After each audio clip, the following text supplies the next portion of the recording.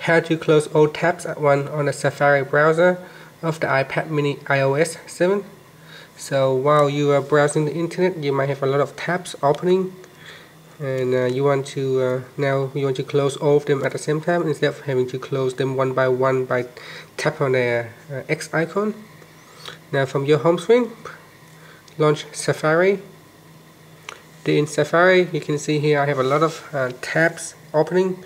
This is due when playing games. You might have accidentally tapped on the advertisement, which launch a new tab all the time, and after a while you might find yourself on the Safari browser with like 100 of tabs.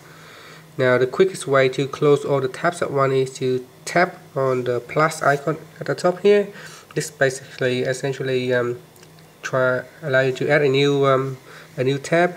And once you add a new tab, you should see it shows at the bottom here, the private. So tap on the private button, and a pop-up asks you if you want to close all the tabs.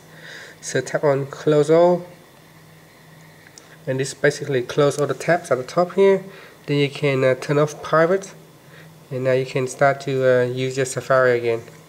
Thank you for watching this video. Please subscribe to my channel for more video tutorials.